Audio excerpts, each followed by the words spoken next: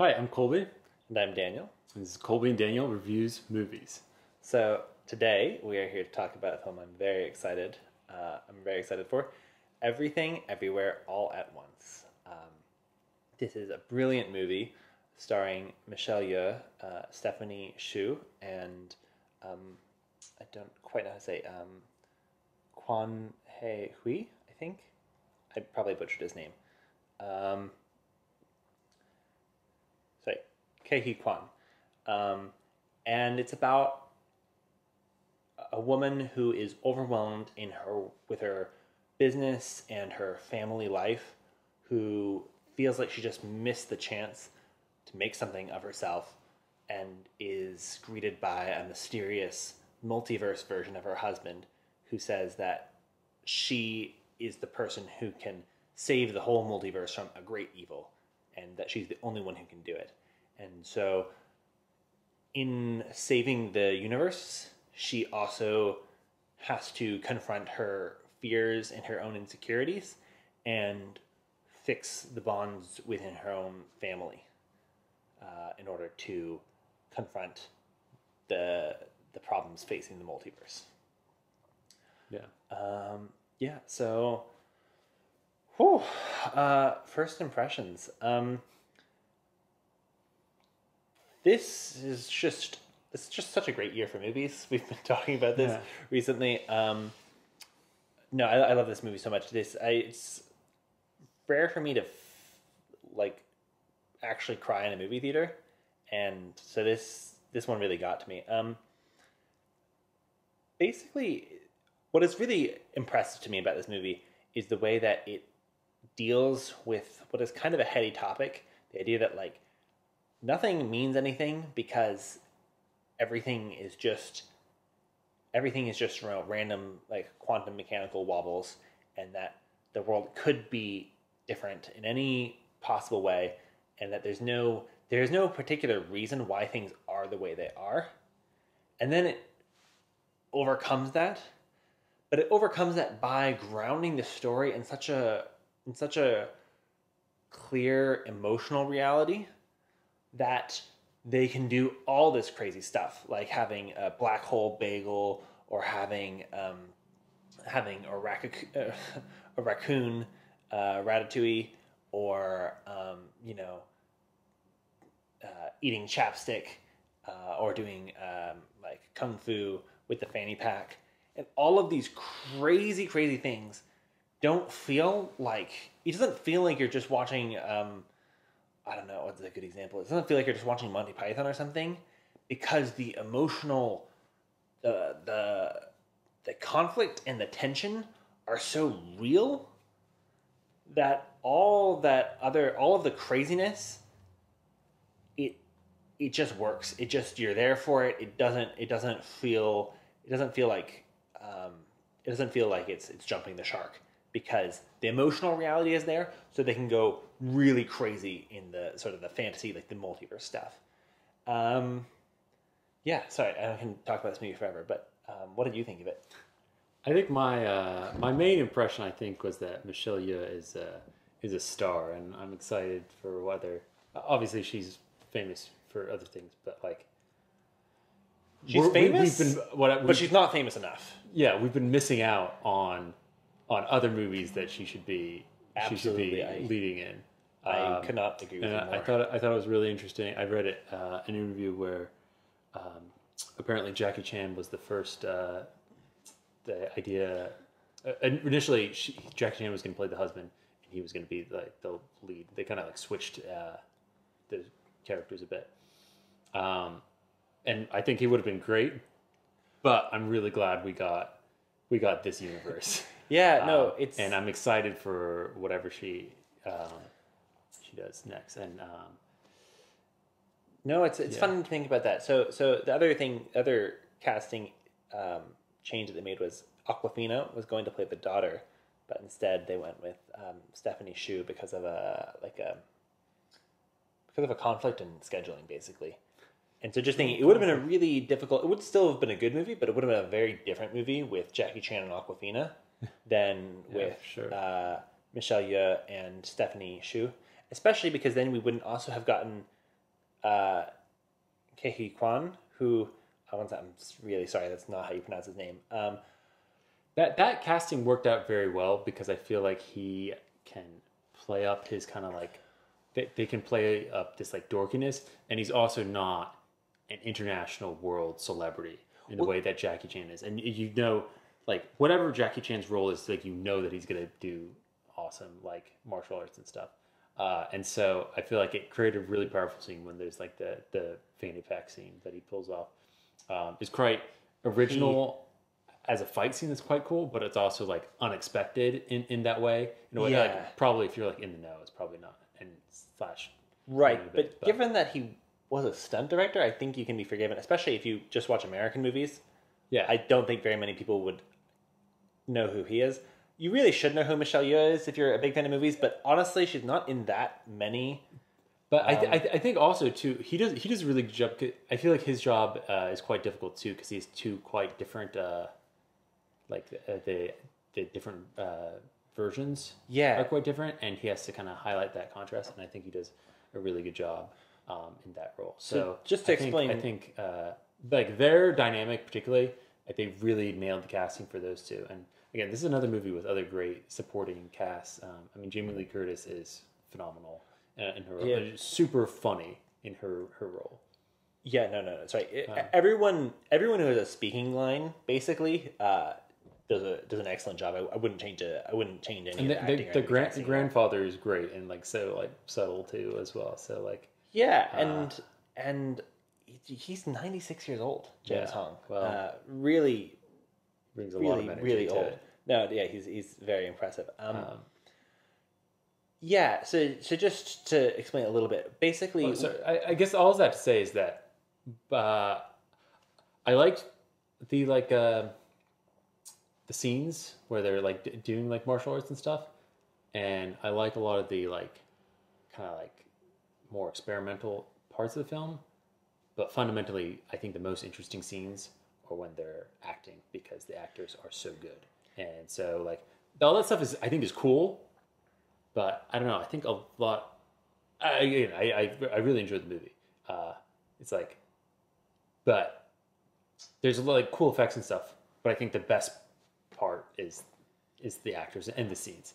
no, I completely agree. I guess I feel like this movie kind of reminds me of a Linklater movie, but it's like an awesome, absurd action movie. Yeah, Instead of just like a dream where they're having lots of conversations. It feels like definitely that plus action. Yeah. Which, no, I agree. There's definitely comparing it to like Waking Life or something. yeah, no, it feels like Waking Life, but also I just more want to be clear. organized and stuff. Yeah, more organized, and the action is good. It's not just. Sorry, this is another thing because we watched a lot of Marvel movies in the last few years, and one thing we've both become the action is so much better than we've got like it can be because kind of that's tiring Shang-Chi, just but- seeing lots of like punching and like especially this was something in Doctor Strange where like the fight scenes, most of them I didn't really like. Basically, I only like the fight scenes in those ones that are the creative, like the Sam Raimi ones, where he's like using musical instruments or there's some constraint that makes it interesting. Whereas these, because it's not like it is circus kung fu or whatever, like it is staged and you can clearly see that.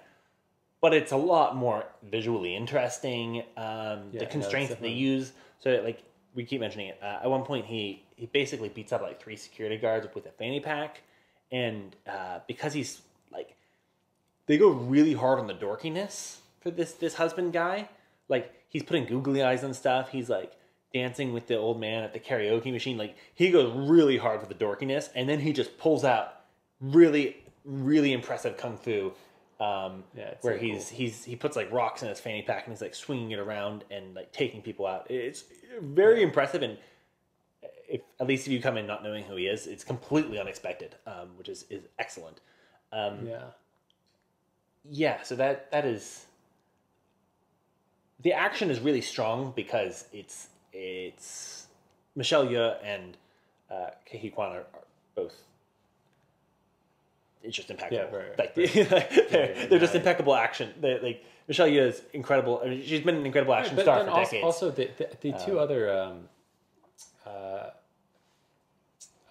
don't know, they're like security guard people that like they end up fighting, but they're also very like skilled, I guess. Yeah. The security. So Right, and it's just a lot of fun, to But be yeah, honest. yeah, there's a great sense of humor, the movie as well, Yeah. which I think is quite helpful for dealing with um, all the nihilism.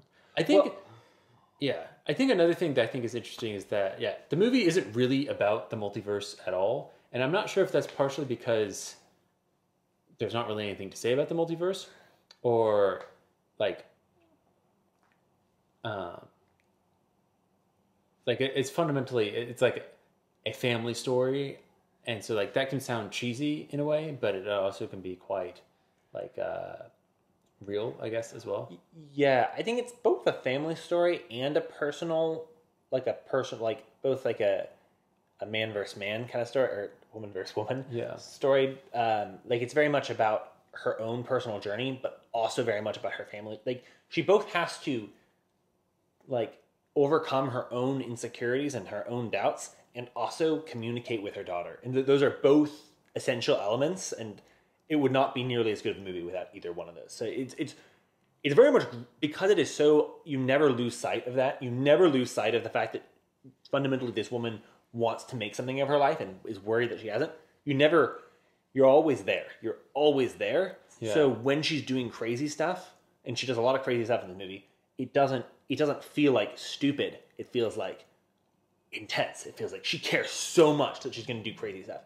So the basic plot device is that there's a multiverse, and you can jump between them by thinking really hard about this. Like if you made a different life decision, and then also like a little bit of Hitchhiker's Guide to the Galaxy, you have to do something really unlikely, and somehow the unlikeliness of doing it catapults you to this other multiverse. It's cheesy, but that's not important because it's not a sci-fi movie. It's like an emotional family movie.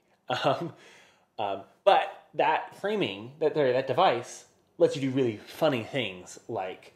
Right. So I feel like they this is not necessarily like a criticism or anyway, but just as far as like how you deal with the multiverse, I feel like it's primarily used for like humor, as well as maybe kind of the basic like setup for it. But like, Yeah, so there's a perfectly good interpretation, I think potentially the one I would prefer for this movie, that none of the multiverse stuff is actually real, and that this is actually a fairly mundane day in the life of this family, but she's going through a lot of inner emotional turmoil, and it feels like she has to beat up security guards and all these things. That's a perfectly... It's not like Doctor Strange where like this is very much clearly I the think world. it's definitely very interesting that we have two multiverse movies hitting at the same time that are very different in a lot of ways.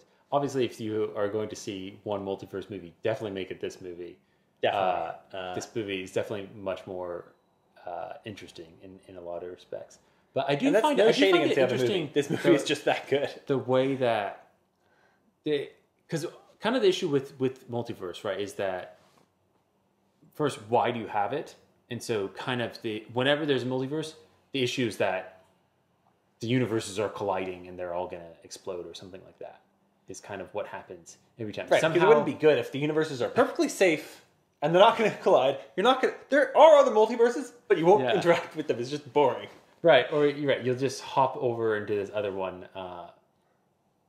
Right, and if it doesn't have any consequences in your regular world, then it's just not that. Sorry, this is my fundamental theory that we've been going off, is that I think multiverses they seem like this big invention in fiction, but they're really not, because we already have fiction.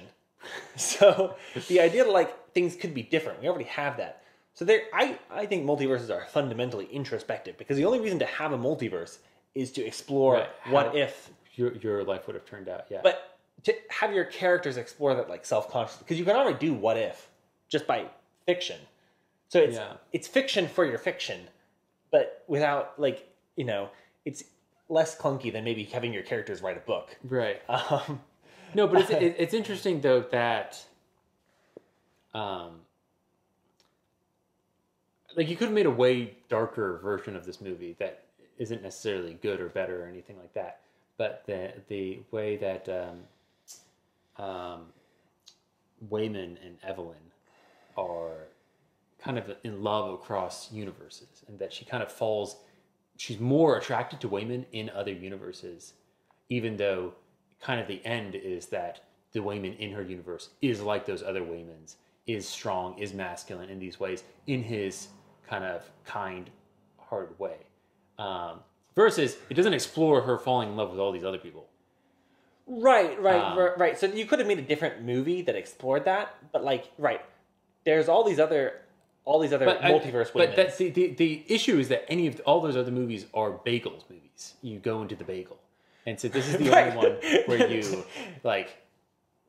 Right. This is the only one. Well, you just keep your own life and you make it good because you can't go to some other life and just live that life. Yeah, no, that's exactly what it is. So the thing is, there's all these other universes that are different, but they're not actually different because this is not actually a movie about.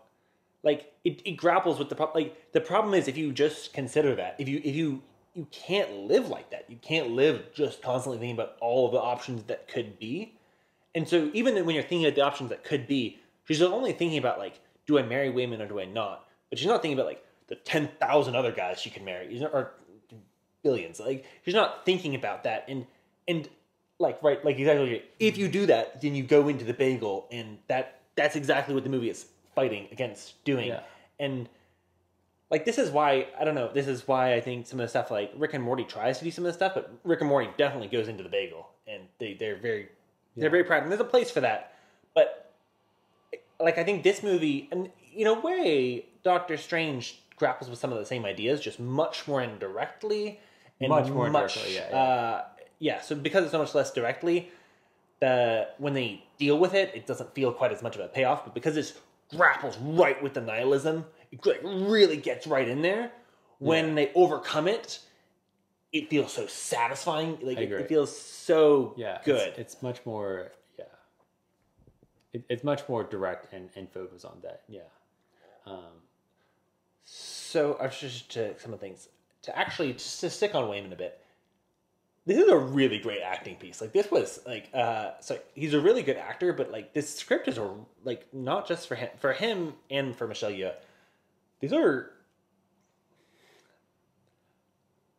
such a good script to show off your skills, and then the fact that they got skilled actors to then show off their skills. Yeah, I mean, is like great because it starts out and you see him as just like nerdy and kind of like effeminate and weak, and she's like talking about how her husband is like, oh, I have no idea how like he'd survive without me.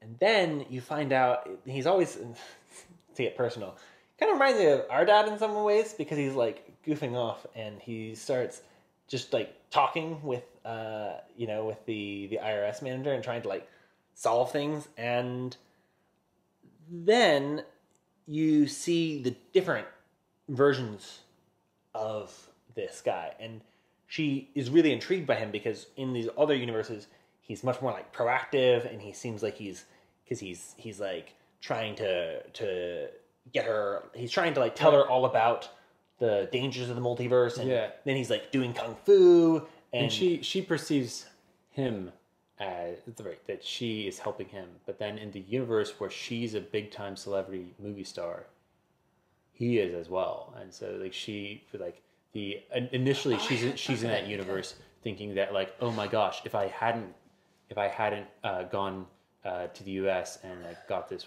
stupid washing machine store, like instead I could be this huge movie star back in China, and then like, well, he could have too. So the idea that she's holding him back isn't something that he wanted.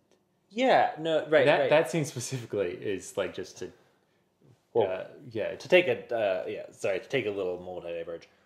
Go watch In the Mood for Love. It's one of the best movies ever, all time. Anyway, the scene where they're both like movie star people. They do a really great. It's like a reenactment. They steal the color palette and the vibe from In the Mood for Love, and it's just beautiful. It's so well done, and it's just like a standalone great scene. It's I mean, I'm sure Tarantino is. I'm sure Tarantino was applauding. That was amazing. So she sees her husband as much more like interesting and attractive because she sees him as like a completely like different person. But then she sees that when they don't end up together, he's also quite successful, Yeah. And then he gives her this like monologue about how like actually he is also a fighter. He just tries to see the best in people, not because he's naive, but because that's how he fights.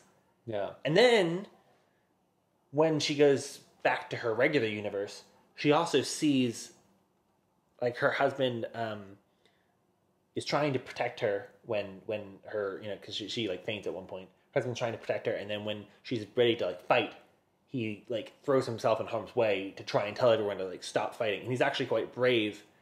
And she realizes that these are all like her husband is actually it's actually a strong, interesting person, and right.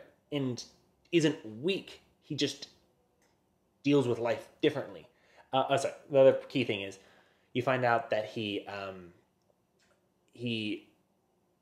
twice he manages to talk to the IRS manager, and who's giving her a hugely difficult time, and he manages to convince her to like give them extra time so that they can sort out their taxes because they didn't file them properly for something,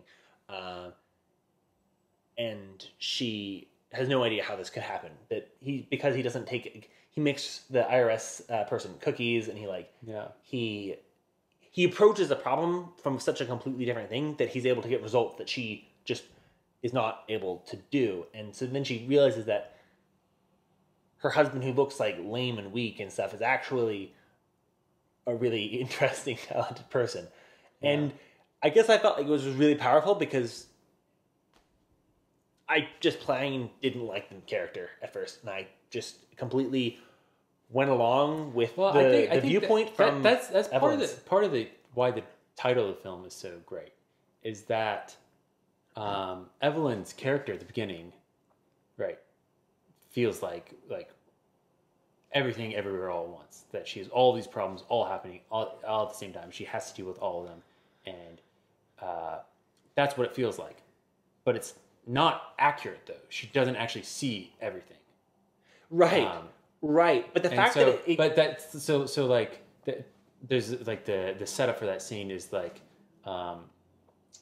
when Waylon is like or Wayman is like, hey, what's on your mind? And then the part one comes up, everything's not on her mind, right? But she perceives it that way. But she's not thinking about his feelings or their daughter's feelings. And so I think that is like an interesting, like, she's able to see his abilities by seeing like literally everything. Right. Yeah. Yeah. So and the fact that it can, I don't know, this is like something like 500 Days or something. The fact that when a movie gets you to, maybe Colby didn't make this, but when a movie gets you to make the same mistake that the main character's making, I think there's a certain lovely trickery about that. I thought he was sweet and nice and clearly helping out. No, well, some people are nicer. I thought she was horrid to him at the beginning. No, I thought she was totally justified in the beginning.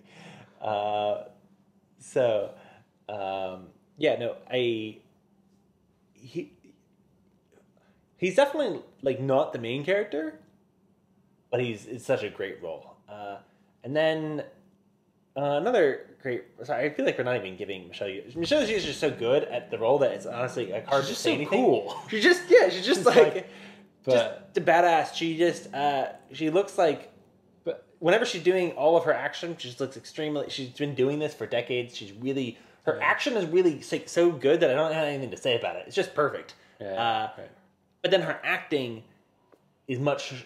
I guess I just feel like that's the thing. It's like I didn't necessarily know that she was also great at acting when there was no action to do. And the answer is yes. Yes, she's really good at it. But yeah, she's very stressed about her father coming back because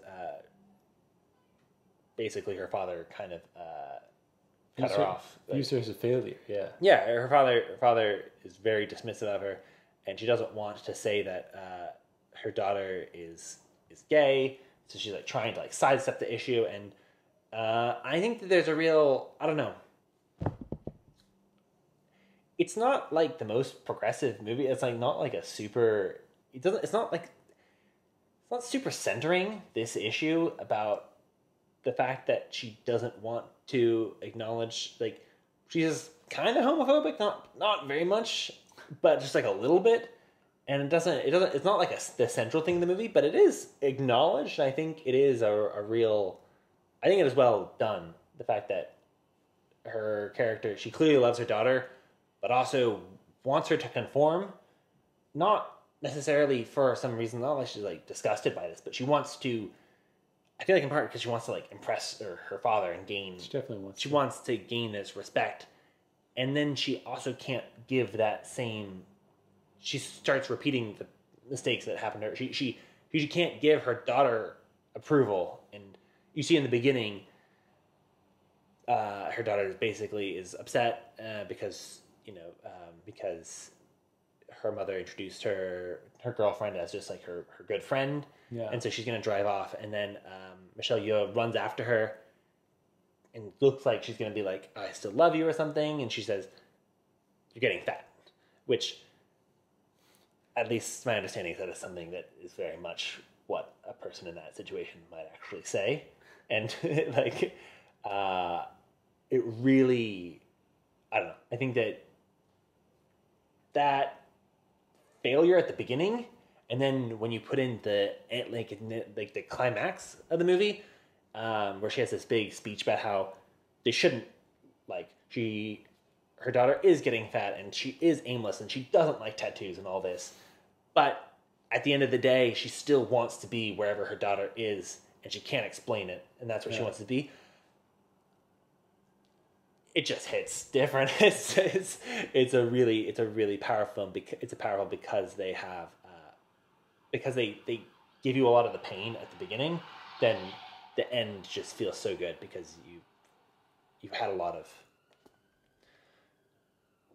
you've seen it go bad, and so seeing it go well is just, the costuming is also really fun. It's hard to say much about this because I don't know that much about costumes, and it was just really good, but they have a lot of fun with the costuming. And I thought Stephanie Shu's character, Joy, I thought she was well written and well acted for like a sort of over the top supervillain, but then as like only part of the personality of a, struggling Gen Z woman, and part of what makes her really fun and over the top is she gets to wear these outrageous dresses, which are just really fun to look at. Like at one point she's like got like, it's like, looks like she's like dressed as like a virus or something. And another point she's like she has a lot of fun costumes. Cool clown. And then I don't think I have anything else to add about this. Just go see this movie while it's still in theaters. It's definitely one to see on the big screen as well. Yeah, it's definitely a cool movie. And I hope all of these actors go on to do a lot more things, but especially Michelle Yeoh. I really, really hope that she gets some blockbusters because she's really good. Yeah. Well, thank you for watching. Yeah, thanks.